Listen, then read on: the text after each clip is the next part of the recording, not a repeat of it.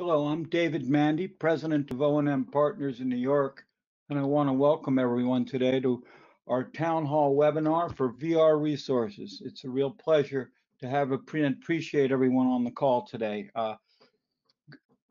Today, presenting the VR, we have Michael Gunning, who's the Chief Executive Officer. VR Resources is a junior mining company trading in Canada as well as the United States, and they have an opportunity to generate large copper and silver resources to follow up on his past uranium exploration success with 2 company buyouts.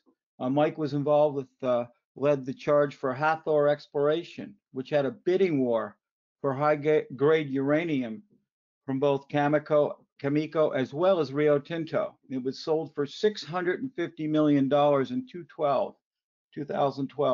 The stock was up over 200% on the acquisition from Rio Tinto.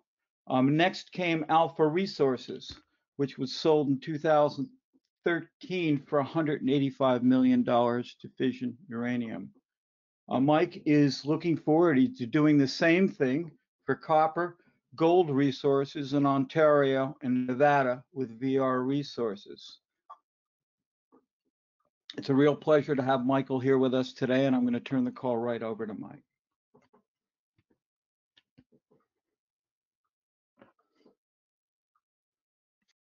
Okay, thank you, David. Are we good to go here, Scott? You're good to go. Okay, thanks very much.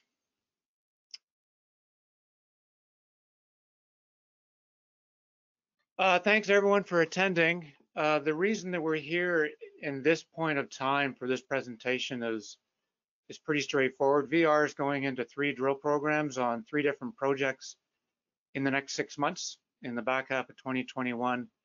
And really, as investors, this is simply your opportunity to consider building a position in VR before those drill programs and before those news releases come out, because that's how we create value in our business.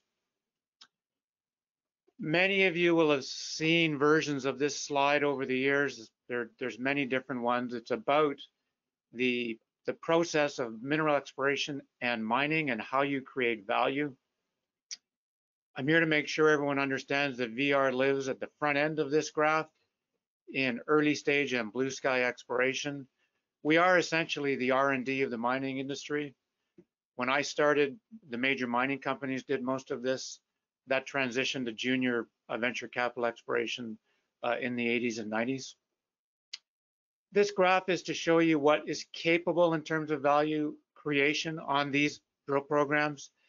I've put on the blue arrow for Rough Rider that David has alluded to with Hathor.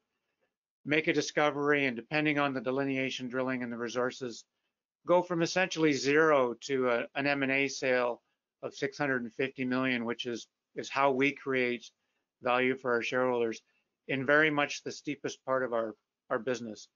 So part of you are here is that we are just going into that potential threshold. But the other part of you are here is that you are here on the heels of 5 to 7 years of work in Nevada as a private company. VR was formed when I came out of uranium in 2012, 2014. And so although you have the opportunity to get into a very tight near IPO share structure and blue sky drilling, which all sounds very early, I do want to make sure you know that this is built on the foundation of 5 to 7 years of work, continuous, year in and year out, raising money privately. Here at Bonita, drilling in 2017, starting work in 2014. But it's the work at Bonita that gave us exposure to Nevada. That's how we acquired and started working on the Big 10 Gold Project, which I'll tell you about.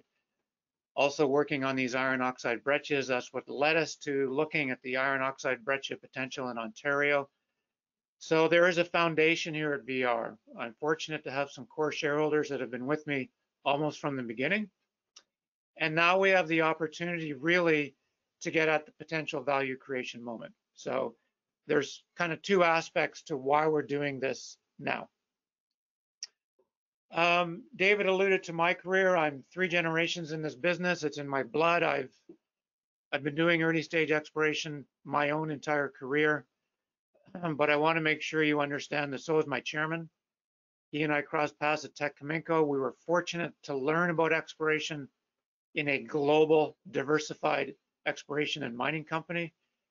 And the importance of that is to understand before you go into mineral exploration, before you explore a property, is to ask yourself, what's the major mining company looking for? How would they measure success in exploration? Darren and I both have that. While I was having my success in uranium, Darren was doing the same thing in gold in Ontario and Quebec, first through West Timmins, then through Balmoral, nearly $1 billion in success, not only in discovery, but success in achieving the M&A, which is where you create value for shareholders. VR is not just Mike Gunning, and VR is really born and bred in this early stage part of the exploration and mining business. That's my last message I want to give to you about VR before we go into these 3 drill programs, is just to make sure that you understand that the investment you're considering in VR is in a mineral exploration business. And we use venture capital to run our business. It's not the other way around. VR is not a company of venture capital executives in Vancouver looking for a vehicle to run their venture capital business. We do mineral exploration. Darren and I know how to create value, and VR from the executive up and down gets its hands dirty. We don't create value for our shareholders in PowerPoint and on marketing trips. We create value by discovery at the drill bit. In this core shack, here I am with our chief geologist, Justin Daly. It took a while to figure out these rocks. We're now moving into a drill program this summer that I think has the potential to change the Canadian mining space. This is where VR is focused. That's what you're investing in. Okay, let's run through 3 drill programs that I think have the potential to create the kind of value that I built this company for in 2014. They're all going to happen this summer, and that's what I hope you will consider in terms of building a position in VR before this all happens. We're going to start in Nevada. This is the Walker Lane Belt in the blue dashed lines, a world famous gold silver belt. And we can start in the top left with Comstock, Virginia City. The 2 projects I'm going to talk about with VR are Big Ten and Amsel on gold and Reveille on silver. And I'm going to start with Reveille, and therefore I'm going to start with Comstock. This Walker Lane Belt is it's a big crack in the earth. It's seen a lot of extension. It's seen a lot of fluid. And for whatever reason, those fluids have formed some of the world's most famous gold and silver deposits. Comstock is one of them. Discovered in 1850, in production by 1859, and in about 20 years, you produced almost 200 million ounces of silver, 8 million ounces of gold, essentially mined by hand. Just simply a photo I took here on a field trip. It's really hard to imagine doing that today. And as a segue, this is also, to my understanding, literally what got the capital markets going. More than 20 shafts built by private companies, and these people went down to San Francisco over the Sierra Nevada to approach industrialists in that city with money to finance their shafts. And that is really the birth of what we know as the capital market system. That's Comstock. That's 200 million ounces of silver. Same belt, same rocks as Reveille. And here we are down at VR's Reveille project, where we're just getting going on our first pass drilling that will go through the summer. Satellite image. Again, workings here going back to 1870, showings in the hills. And you can see the grade in some of these showings, up to 2,660 grams per ton silver. Many of you will know that many of the operating mines in the silver leading jurisdictions in Peru and Mexico will have economic thresholds of 50 to 100 grams per ton silver. This is telling you that the fluids at Reveille have the potential to create an economic silver system.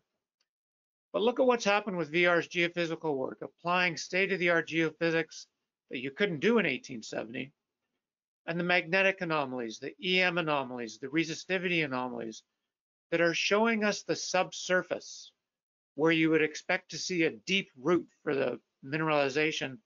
These anomalies are happening off on the left of this graph, undercover, where the prospectors of the day were not able to explore. They didn't have these technologies. And in this way, I want VR to do something new.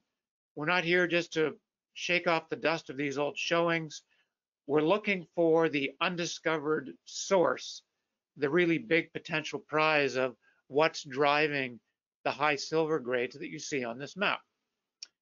And David Manny doesn't want me to. I'd like to talk about this rock for half an hour, just as an example of why we're at Reveille, to understand how much is going on in this rock. The modeling color that you see in the bottom of this rock, from the early stage alteration, from the rock getting cracked and the carbonate fluids coming in, to these shatter fragments where you've got a fluid that's probably boiling, that is literally exploding this rock open, to so much dissolution that these fragments are almost settling on each other. But of course, what gets exciting for the grades that you can see in the top of this slide is the deep red-brown silica cement, the cement that's cementing this breccia. That has freeburgite, and that's carrying, in this case, 2,200 grams per ton silver. There's a lot going on in this rock, and there's a lot of silver in this fluid, and that's why VR has been working on this for a year. The data on the right is just to convey to you we haven't arrived at this point overnight. We've been working on this continuously, applying state-of-the-art technology that wasn't available in 1870. You can see the shaded hills on the right of the image. You can see the high-grade silver and copper showings. And you can see where the big IP anomalies are. IP maps sulfide as a chargeability in the ground. It's telling you that where you have evidence for the root of the Reveille system is not underneath the showings in the hills at surface. It's underneath the covered valley. And the showings are essentially distal. So these little lines here that you can see up in the north part of the map are where VR has started its drill program on the shallow IP features, also magnetics and EM. And in April, this large IP anomaly was defined by the DCIP survey, and our drilling through the next 2 to 3 months will move from the range front along that road where the drill holes are shown and move into this large IP anomaly. And this is where I think you have a shot, the potential in terms of understanding the size and the magnitude of that IP anomaly, that you could have a silver system like what we see at Comstock at the other end of the belt. This is an old saying that my chairman will remember from Kamenko. We talked about this a lot in exploration. If you want to be successful in 2020, you don't go into an old district with old ideas to make a new discovery. You need to respect the exploration that was done in the 50s and 60s and 70s in these established mineral belts like the Walker Lane in Nevada, by companies like Newmont and Phelps Dodge and Kennecott.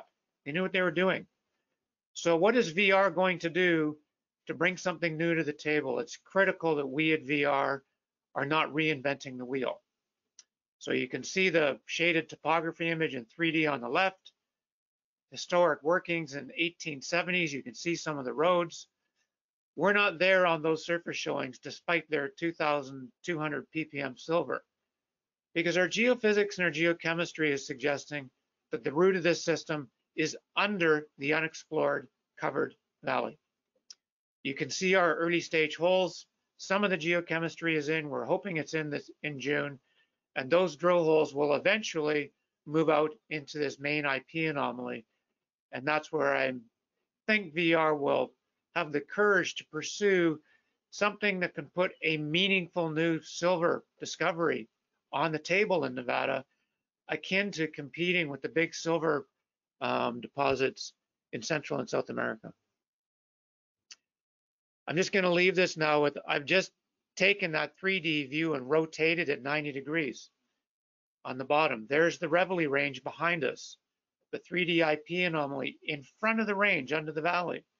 You can see it covering our drill holes, which have just started along the break and slope of the range where my cursor is. we're looking at these EM and gravity features here first, before we move down into this large IP anomaly, which we think might be driving the fluids for the high-grade silver in the hills. In 1870, some beautiful images in the valley, the old brickwork from the original mill for Reveille, taking that high-grade silver mined by hand in the hills.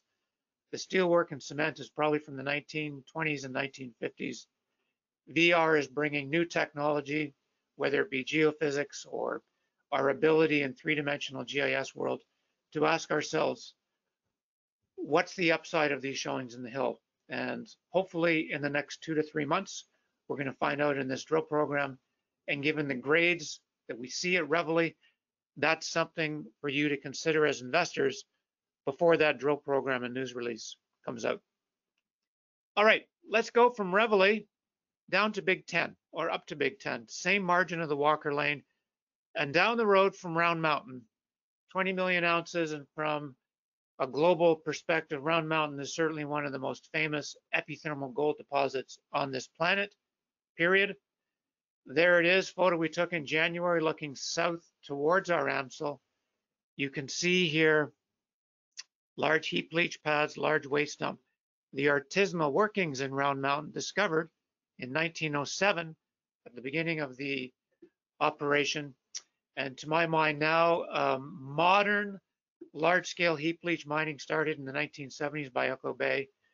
And Round Mountain now, as Kinross's core asset, largest heap leach mine in the world, is what you would consider an important gold deposit for both Nevada and the world. And I want to show you why we think AMSL has the potential to address, after nearly 100 years of production at Round Mountain, where's the next one? Where is the next famous gold deposit in the Walker Lane? And here's our AMSL project, photo from about 3 years ago. Top of the hill, some artisanal workings from the 1920s, and a little bit of trenching and a little bit of shallow RC drilling that you can see from the late 1970s.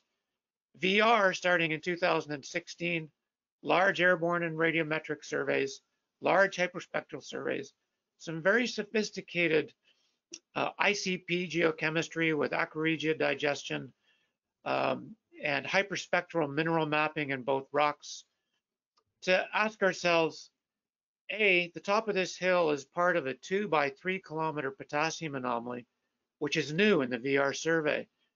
That's the first indication that you have a footprint that looks like Round Mountain.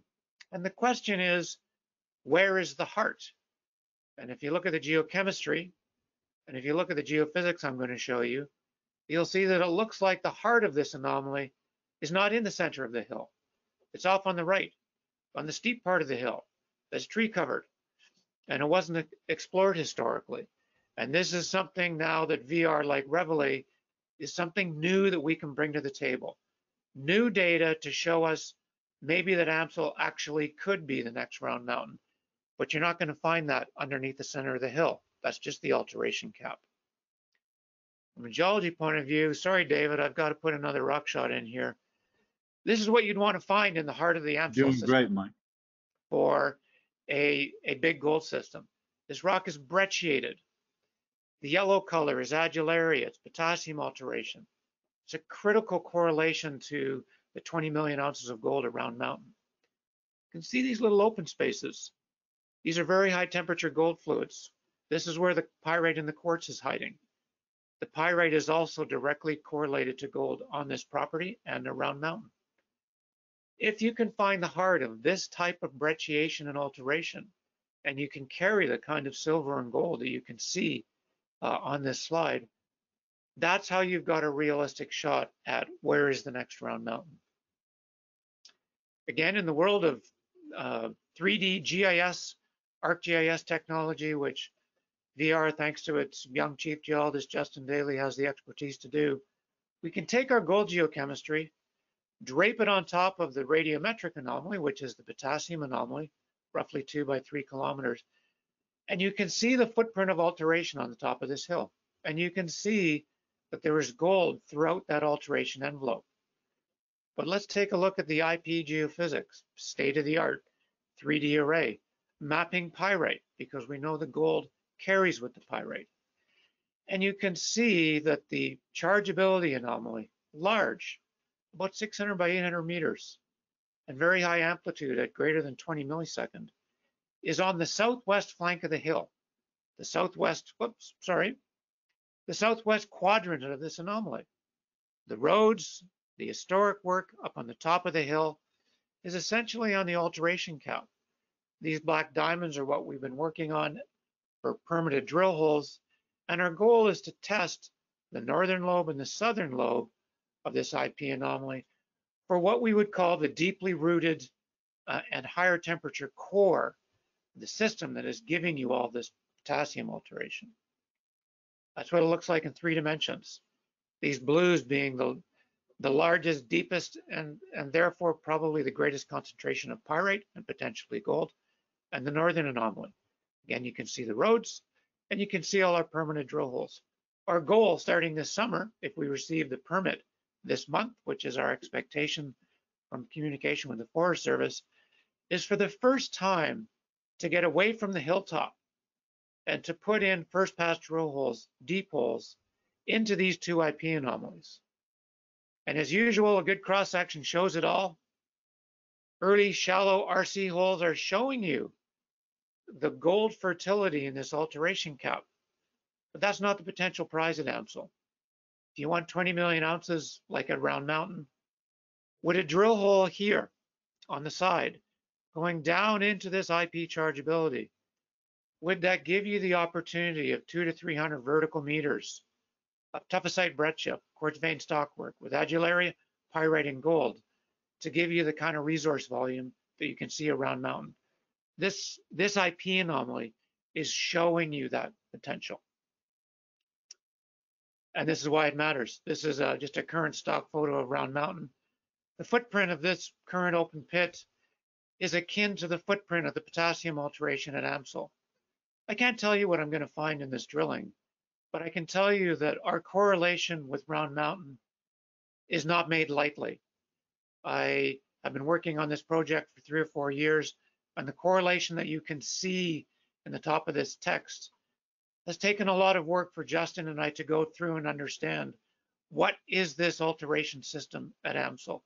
And we've done that so that we're not just going back in and reinventing the drilling from 40 years ago. That's simply not good enough. I just want to make a quick comment to you as investors about why the price of gold and copper is where it is. And one of the reasons is when you dig a big hole like that, after mining for 120 years, 2 things happen. Your average grade goes down. The average grade of gold mines in the world has decreased by 50% after the last 2 decades. And unfortunately, it's a double whammy. It's a 1-2 punch. What also happens is that your mining costs increase. And mining costs at gold mines have been increasing by 15% annually for almost 20 years. Part of it is inflation.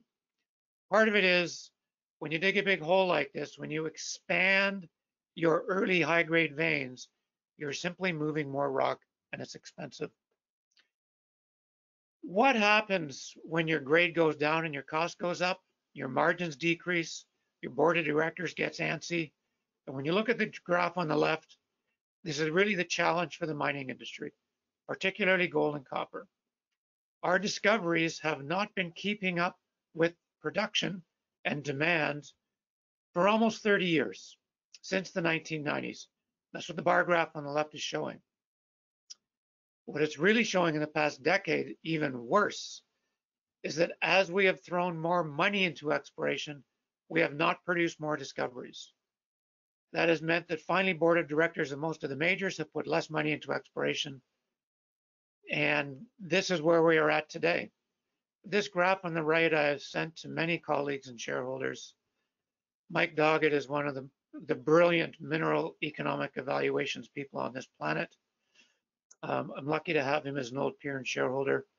Mike sent me this graph from a talk in 2017. The 2 big colored segments of the pie chart are showing you that Canada, top 10 gold producer in the world, right now more than 90% of our gold production from mines is coming from mines discovered before 1990, and actually most of it from before 1970. Clearly that is unsustainable. And it's simply illustrating the point of this mine at Round Mountain started in 1907. The end of the life of this illustrious deposit is nearly over. That's what this graph is telling you. Where is the next big Hemlo in Canada, or the next big Round Mountain in Nevada? That's what we need to do to push a rebalance in supply and demand, and that's why the price of gold is being pushed, and it's real. And that's what these graphs are telling you beyond VR, what the gold and copper industries are facing. Okay, just to finish here, I just want to tell you about the third opportunity for this summer. I'm going now more into the copper gold world and rare elements. We're moving up into Canada. Maybe the similarity is a big crack in the earth, the KSZ, the Kapuskasing Shear Zone. This is like the Walker Lane Belt. This is places where fluids get to surface, and these fluids have metal. In the case of the Kapuskasing, it's been active for 1.9 billion years. And if you're in mineral exploration, it's a good thing. Just quickly, Hecla-Kilmer, although it's located in northern Canada, it's considered remote. There's no outcrop. There's some important features on this map. Number one, we own this property 100%. Number two, it's 25 kilometers from an active northern railroad that services James Bay, and it services the Northern Canadian National Railroad. It's also 25 kilometers from an Ontario Hydro One dam, power generation facility, and the northern end of Highway 634. What does that mean? It means that Mike Gunning, who is Scottish, and my chief geologist Justin knows this, pennies matter at this company. We can do exploration here cost effectively. In the world of hyper inflation, that is critical. How do you make discoveries in this economic environment? The location of this property matters. It also matters for what happens if you discover a world-class copper gold rare earth element deposit. From a development point of view, that railroad, that power dam, that highway, they matter. And if it's one thing VR will not do, is waste my shareholders' money on making a discovery that major mining companies cannot advance or will not advance because it's uneconomic. VR, Mike Gunning, Darren Wagner are looking for discoveries that matter and are looking for discoveries that can be advanced. And this map is an intro to Hecla-Kilmer, but it's also an important aspect of what you are investing in or considering investing in with VR. Why are we about to drill Hecla-Kilmer? It's pretty simple. It's a big complex, carbonatite, 6 kilometers across. I just showed you on 2 previous maps, it's on a big crack in the earth. And we started our drilling last year, these 2 drill holes, 2 and 4, on the edge of this magnetic anomaly. We're showing you an example of what you can do starting in the late 1990s. Our magnetic surveys have not changed in terms of collecting the data. What has changed, thanks to computers, is our ability to invert and model the data. This is a 3D MVI inversion. The model is simply telling you that that blue magnetic anomaly in that map has deep, robust roots. And this magnetic anomaly is secondary. It's because of fluid. And so we drilled this anomaly because it looks like it could be a fluid source for this complex. And what did we find? In 2 drill holes, 200 meters apart, at the top of one drill hole, rare earth element mineralization and scattered copper and gold in the top 50 meters, and 600 meters below in the second drill hole. Again, you can see in this case, thorium bars, the same style of mineralization 600 meters below. These drill holes on a first pass, Hecla-Kilmer, like Amsel, like Reveille, VR is drilling new targets. I want this company to have the conviction for new discoveries, not revamped discoveries. And this is what we're showing in Hecla-Kilmer for the first time, is deeply rooted magnetic anomalies with this rare earth element mineralization. What does it look like? It's almost overwhelming. 600 meters of breccia. Top slide, just to show you that I think 99 out of 100 geologists would say this is how we envision IOCG breccias. They're hydrothermal rocks. They seek and destroy and digest everything in their path. The red hue is from hematite, in our case, a little bit of monazite. And in the bottom of that hole, you can actually see the pale gray monazites, the hydrothermal magnetite, and you can see up to 0.5% light rare earth minerals. In our case, we also have niobium and lithium. But 0.5% contained light rare earths, if you know light rare earth deposits around the world, is moving you into the economic threshold for where the world gets its critical metals. This was found in one hole, essentially at surface at Hecla-Kilmer, and 550 meters lower in the next, in drill holes that were essentially 600 meters of hydrothermally destroyed breccia. And here's an example of the lithium. And I'm sure I don't have to explain to people the importance of lithium on the electrification of the world and where battery technology is going. And this is an example of where the breccia is not full of rare earths, it's full of lithium. Here's the drill turning in good old Hecla-Kilmer last fall, a little bit different than Nevada, but the importance is easy topography, proximity to that road and that railroad. It allows us, despite using a helicopter, to keep our drill costs low. It's important.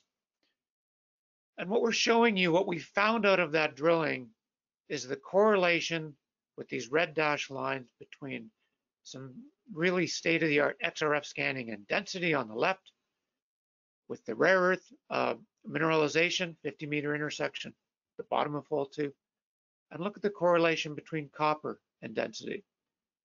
VR responds to that by doing a detailed gravity survey this past winter, 3 months ago. What did it show?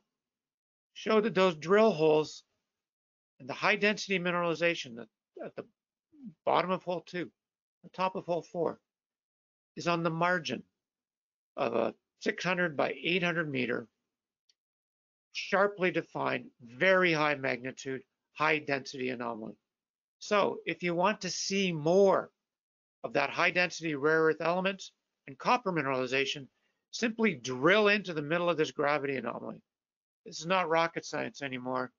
This is what VR will be doing literally 2 months from now. This is already permitted.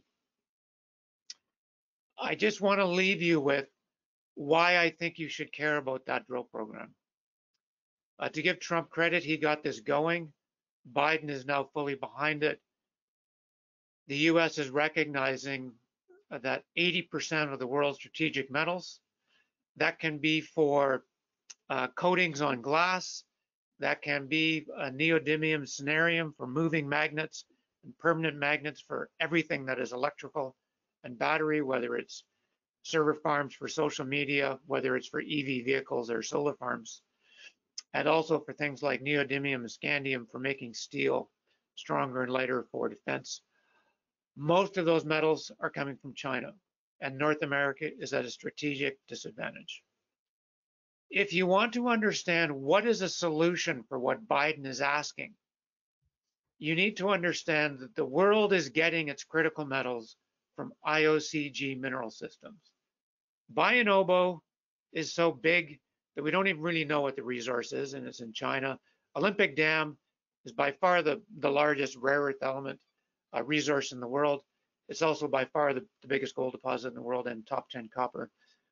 What are these deposits? IOCG mineral systems. So is Kiruna in Sweden. So is Iron Hill and Mountain Pass in the US. They are, IOCG systems coming into carbonatites. If you want to provide a solution for North America, we've been looking for these since Olympic Dam was discovered in 1976, and we haven't found one. Could Hecla-Kilmer give you that solution? Palabora is not on my top 10 list for the big boys in rare earth elements. It's lower down on the list. Here's Palabora in South Africa. It's a big footprint. It's almost 1 billion tons at 0.6% copper with almost 500,000 ounces of gold. This is just a stock photo. Why am I showing you this? The comparisons between Palabora and what VR has put on the table at Hecla-Kilmer are striking. Hecla-Kilmer is an IOCG fluid system hosted in a complex carbonatite. That is exactly what what Palabora is. The footprint of that open pit that you saw in the previous photo, the footprint of that open pit on the right that we have superimposed on the magnetics, is roughly the same as the footprint of the gravity anomaly at Hecla-Kilmer. This is giving you an example of answering the question, what could that gravity anomaly be? It's about the same size as Palabora, and it looks like it's the same IOCG breccia system. Interestingly, they both occur on this magnetic contact. Again, that's something that myself and my chief geologist could talk about for an hour, but Dave Manny's not going to like that either. So I'll just try and finish off here with another really interesting correlation is the phosphorus. Hecla-Kilmer has 3 to 6%. So does Palabora. That's probably because of monazite. That's where your rare elements are occurring. That's what can give you a solution to what Biden is looking for. I want to leave you really with Hecla-Kilmer and AMSL. They have the scale to make discoveries that matter. VR is not looking for discoveries with incremental value creation for the insiders. I'm looking for things that will make a matter to my shareholders, to make a difference, to my shareholders and to the mining industry. I've done that in uranium, Darren has done that in gold. And I want to convey to you with these 3 programs that that's the value creation that we're going after. I want VR to have that courage. It's blue sky. It's not for every investor, but when it works, it makes a difference. Lastly, I just want to give you my last slide on money. It's how we do exploration. This rock is exciting from Reveille. It's what we're drilling right now. 2,060 grams per ton silver. That's 2,060 parts per million. That also stands for people, properties, and money. I've talked about the first 2. Without money, it doesn't happen. And I just want to convey to you that VR has money. We just did a strategic raise. We've got about 3.6 million in the treasury. All of that drilling that I'm talking about for the next 6 months is funded. So is our G&A through next year. Our share structure is tight. I'm fortunate to have 6 institutions that have been investing in Mike Gunning and copper and gold from when I formed this company. They are long-term holders, and together with myself, I'm still the largest shareholder in this company. I participated in almost every placement we've done. We still hold between 45 and 50% of this company's stock. We are looking for the kind of value creation that I'm talking about in discoveries of this scale. We have the money to do that. The share structure is tight. And as I've tried to convey to you, as my chief geologist knows, I'm Scottish. Pennies matter. I care how much money this is costing me to O&M capital to put this on. I want to put our money into the ground. I know that's how I create value. And we're going to try and do that on 3 different projects in the next 6 months. And I hope you will consider that window to get into this company before that happens. Thanks for the time. That's the visual snapshot of VR. Good luck with your investments this year. Thank you. Thanks, Michael. You'll be able to talk about geology again. Don't worry, Mike. We're going to go to questions. Very well presented. Great story. And I'm going to turn it over to Doug Loud, who's going to handle the questions. Start with one himself, I'm sure. Douglas. Hi, Michael. How are you? A fascinating presentation. It just gets better and better and more interesting. I mean, each of those projects could be their own really interesting mining company, and you've got all 3. It's wonderful.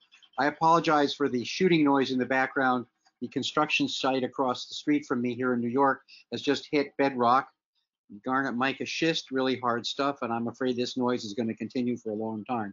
Anyway, you touched briefly about getting permits in the summer. So could you just talk about your permitting issues, and any problems with shortage of the availability of drills? And how deep are these drills going? Yeah, they're all good questions. Let me just start in the order that we presented. Reveille, we have our current permits. We'll be able to carry out our drill plans for this summer, essentially on our existing permits. In terms of drills, I can answer that for both Reveille and EMSL. You're right, with the rise in the price of gold and copper, when you're working in jurisdictions like Nevada and Ontario, the good drill companies are in demand. Fortunately, again, for investors, VR didn't arrive in Nevada yesterday. We've been there for 5 years. We have been working with 3 or 4 different companies. The drilling for Reveille is more or less in hand with the current drill company that we're using. I'm not worried about that. I don't have exact schedules. We've just finished a hole. We're hoping to do 2 or 3 more in a couple of weeks. We're hoping to be back in June or July. And we're hoping that that drill company will be able to do our first pass drilling at AMSL essentially at the end of the summer. In terms of permitting for AMSL, it's a bit different. It's Forest Service. We've been working with them for 1.5 years. We've been talking with them for the past month. Our guidance is that we will see the permit this month in June. That's the case. Our guidance to shareholders will be that we will drill AMSL at the end of the summer. And I'm fairly confident that the driller that we have will be able to step up, but we're always working with 2 or 3.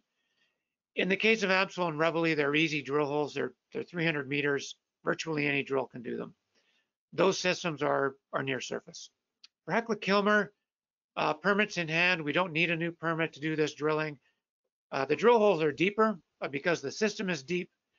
And the real excitement about Hecla-Kilmer is, can you get one of these IOCG systems with copper, gold, and rare earth elements?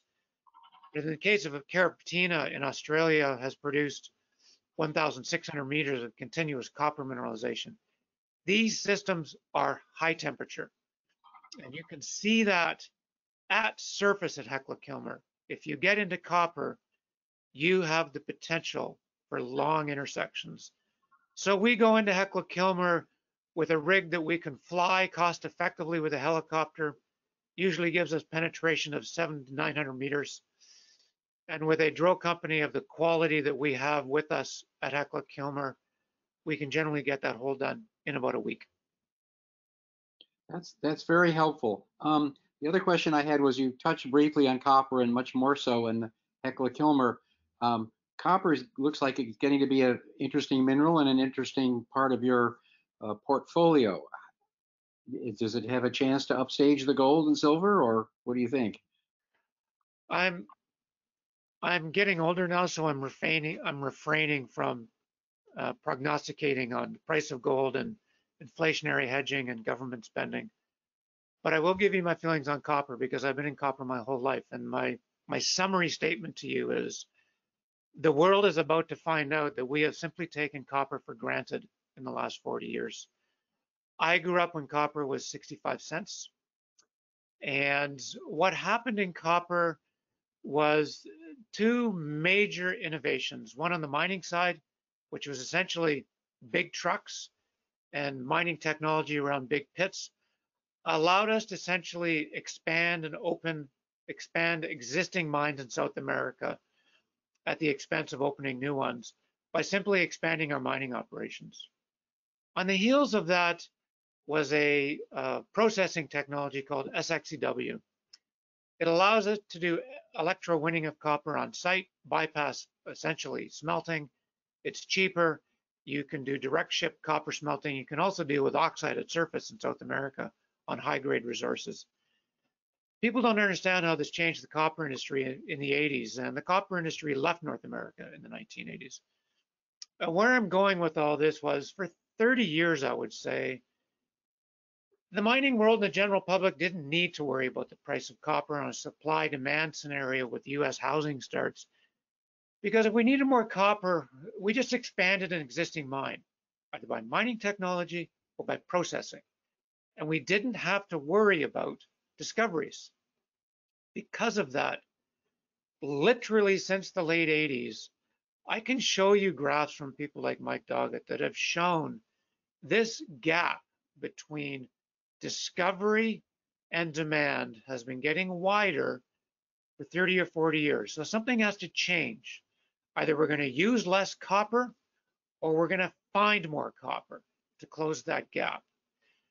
And with the population of this planet going to 10 billion, with the digitalization of this planet, with the electrification of this planet, if you understand how copper intensive wind farms are, how copper intensive server banks are for social media, and of course, if you listen to Friedland and talk about electric vehicles, which we all understand, but also just in baseload electricity with expansion of infrastructure electricity in places like Southeast Asia, copper is involved in everything we are doing in this society.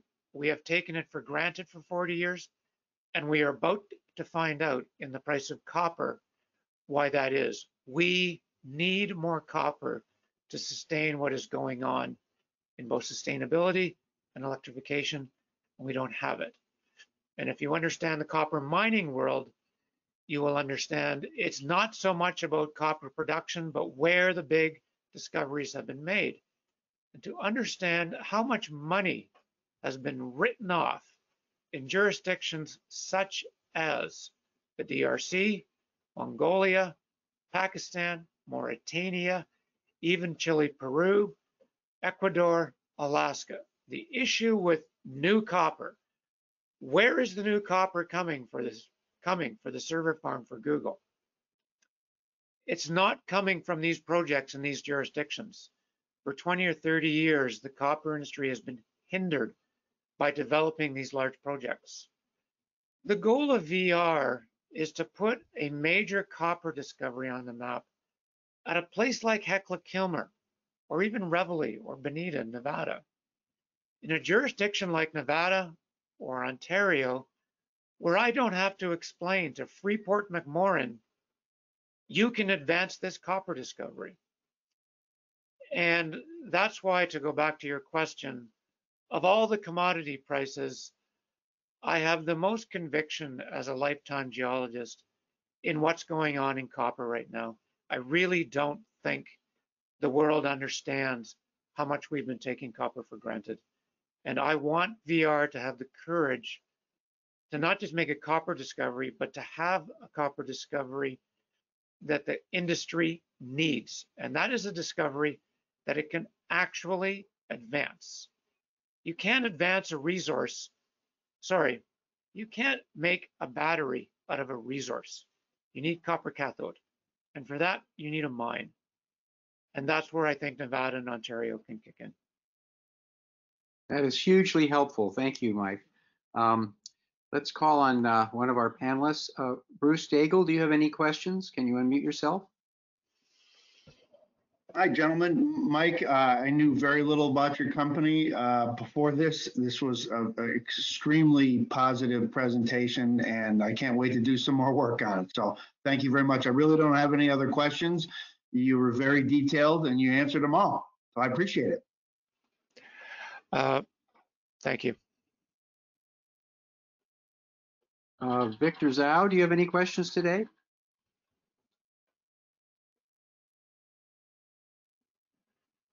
You have to unmute yourself.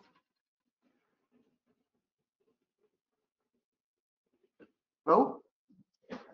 Yeah. Hello? Go ahead, Victor. We can hear you. Yes. Okay. Thanks for the presentation. Your company used to explore in Nevada for some time.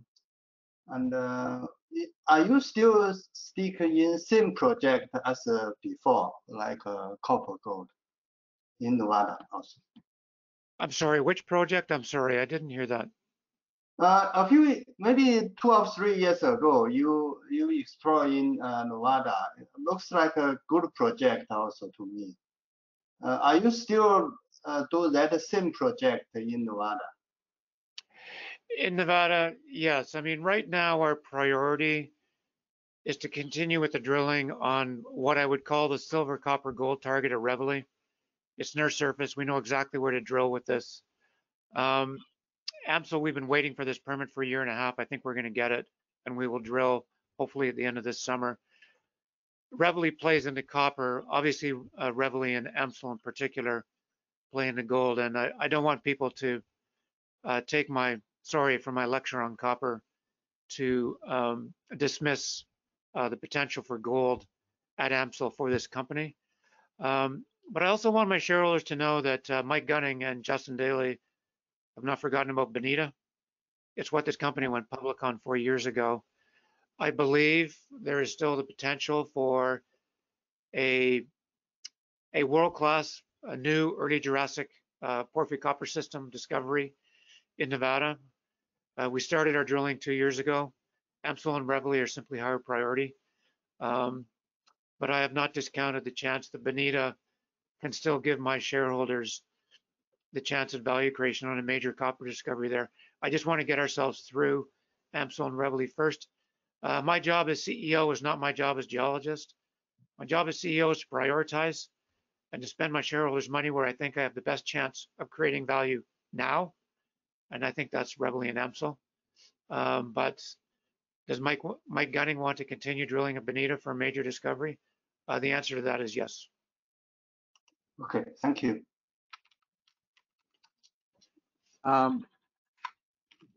Mr. Vandervelde, are you there today? Do you have any questions?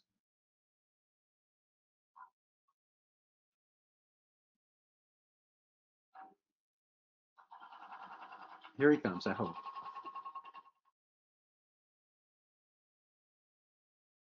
While he's unmuting, thank you for that wonderful copper speech. I wish I could have recorded the whole thing and played it for some of my people. It was just great. Sorry, I'm getting older. I did record it, and it'll be available in the replay. Don't tell me that.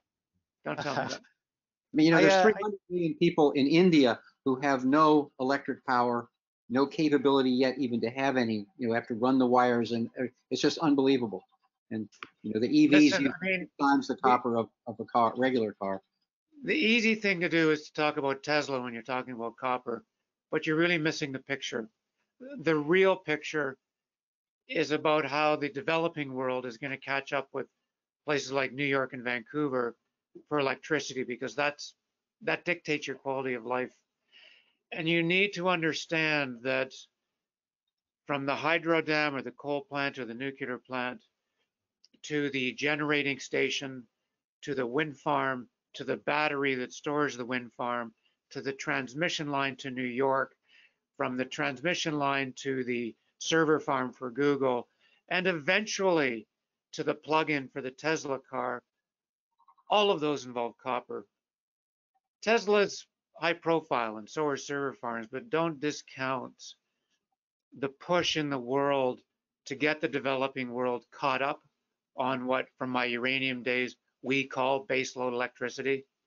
And the way you do that is with copper and wire. It's still the best way to do it. And again, my summary is the same. The world is about to find out that we've been taking copper for granted. It really has. Absolutely. Scott, do we have any questions from the audience? We do, in fact.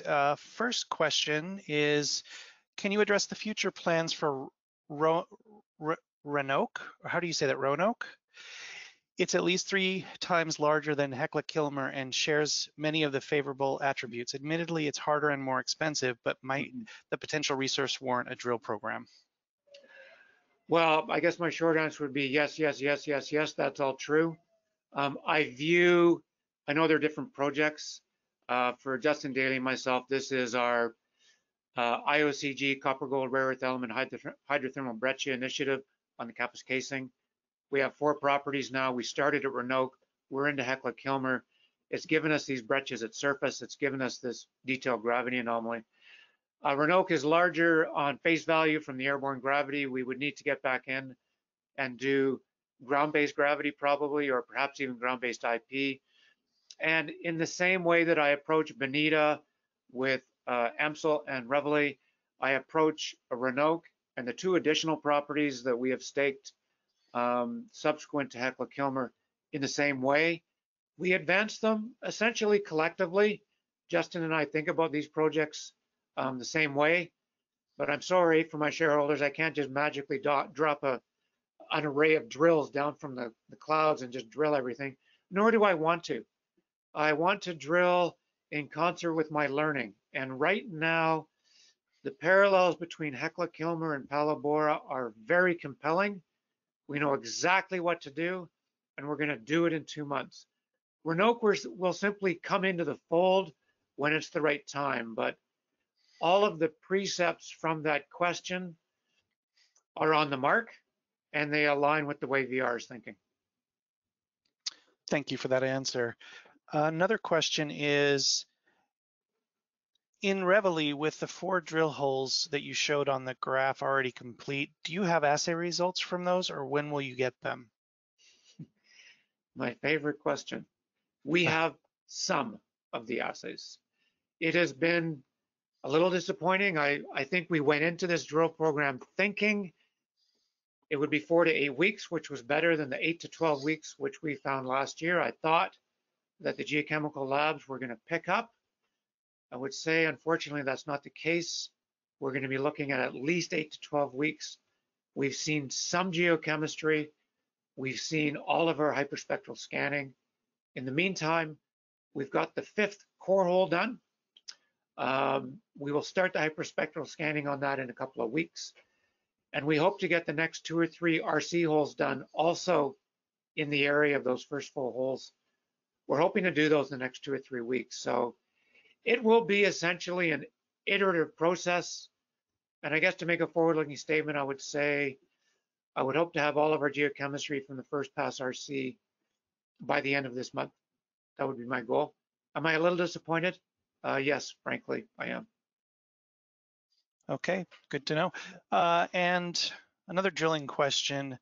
Once you have your permits at AMSL, how many meters of drilling will you be doing in that first pass, and when would that be complete?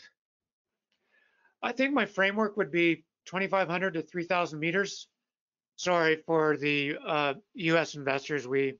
I'm going imperial. I can't get that out of my head in Canada.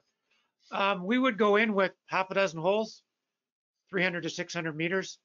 Again, the upside at AMSL is that we're not looking for a high-grade quartz vein. We are looking for 300 to 600 vertical meters in an IP anomaly that can give you a quartz vein stockwork breccia that looks like Round Mountain and has got pyrite and gold throughout it. So we're not going to go in with a light drill that can give us 200 meters. We will test that IP anomaly to depth. I think we can do it with the drill that we use at Reveille. I think we can do it cost effectively to 300 to 500 meters. We should be able to do that in 4 to 6 weeks. And our goal will be to do that at the end of the summer.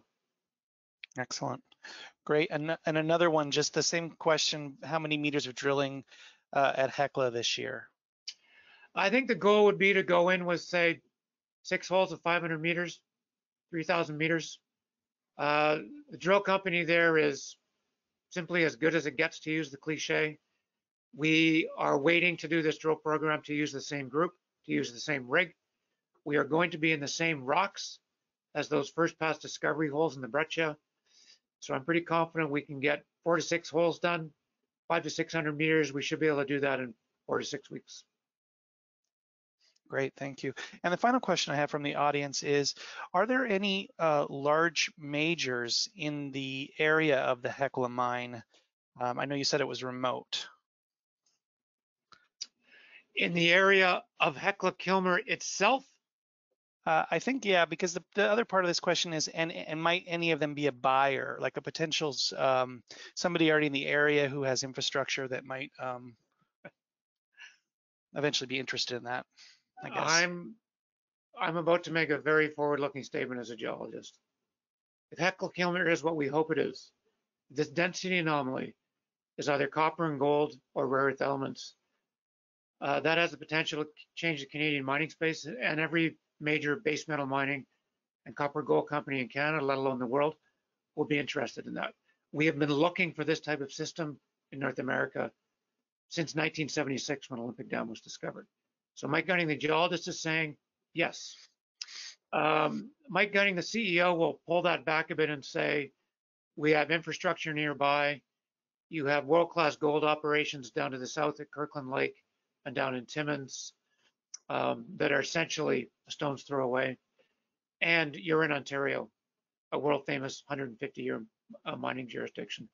So from the bigger picture to the more detailed picture of Hecla-Kilmer, the short answer is yes, that is the last of my worries. Great, good answer. And a comment just came in right now. Any comments about the timing of the pending full spectrum REE analysis at Hecla-Kilmer? Yes, we have literally just received it. And I don't want my shareholders to underestimate how much data we have in Hecla-Kilmer between some really sophisticated XRF chemistry, XRF density scanning, conventional geochemical sampling of the drill core.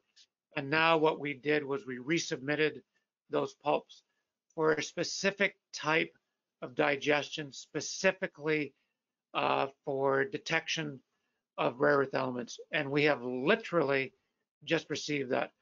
I'd like to try to convey the results of that to our shareholders in June, once Justin Dady and I, my chief geologist, have had a time to integrate this. One of the things that I like about Hecla-Kilmer, about its potential and its potential impact for our shareholders, is that it is large and it is complex. And it is carrying potential not just for what Biden is looking for in critical metals, but also for gold and for copper. And I think what I'm trying to tell the potential investors here and my shareholders is that VR is not simply a company that gets an assay sheet back in an email, runs its thumb down the column, looks for high copper numbers, puts a highlighter on it, and sends it out in a news release. That's not what we're doing. We are trying to integrate density, XRF, geochemistry, rare earth elements, copper, gold, with some very unusual monazite, pyrochloric, chalcopyrite mineralization. So that when I tell my core shareholders this is where we're going, I'm not just making it up. We are integrating a diverse amount of data on a very large and complex target. And that is all good. So I'm telling my shareholders, please be patient, give us a bit of time. I want to try and work in some petrology and really make sure we understand what is the nature of these critical metals, because I don't care if you've been in your business your whole life. These minerals like monazite and pyrochlore in these dark IOCG breccias, they're tricky. And we're in the midst of making sure that we understand it. And we're working with what I feel are the global experts at SGS in Sudbury and Lakefield in Ontario. VR works with tier 1 partners. Excellent. Thank you for that. And I want to thank everyone in the audience for sending in questions. As always, if you have further questions, you can email us and or Mike directly, and we'll make sure that he gets all the questions that are sent in. There will be a replay of this event available later on this evening, and you'll get an email with a direct link to that. So I'll turn it back over to you, Doug. Thank you very much, Scott, and thank you, Mike. Do you have any final words for us as we move to close? No, I don't know if you're still looking at this sunset. Yes. The premise of this was simple. This company, after 7 years, is going into 3 really exciting drill programs on 3 very different projects that can do what I built this company to have the courage to do, which is turn everything upside down from a value creation point of view. And the time to think about investing in this company is before that happens, not after. Thanks for your time this afternoon. Good luck with your investments. And with that, thanks to O&M for the facilitation. Thank you so much, Mike, and thank you everybody for coming today. Thank you, Scott. Have a great evening.